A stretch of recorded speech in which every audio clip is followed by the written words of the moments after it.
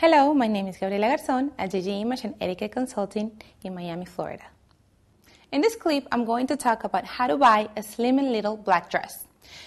You have to be aware of the type of fabric that you're going to get because that's going to define the type of social gathering that you're going to take the dress to. So, the more flowy the dress, it's going to be more type of like dressy, night kind of party type of dress. A halter dress, it's always nicer when you're going to wear it for like a party or something. If you're going to buy something that's a little more conservative but still a black dress, you can buy something that's that it basically schemes your body, and it's just a classic kind of like working type of dress, but it's still a black dress that you can wear out after work.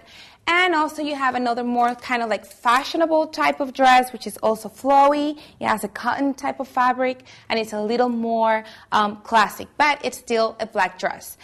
To make it slimming, it should be flowy, so that way it skims your body and it's not looking too tight or too big on you. Once again, this is Gabi Garzón at GG Image and Etiquette Consulting.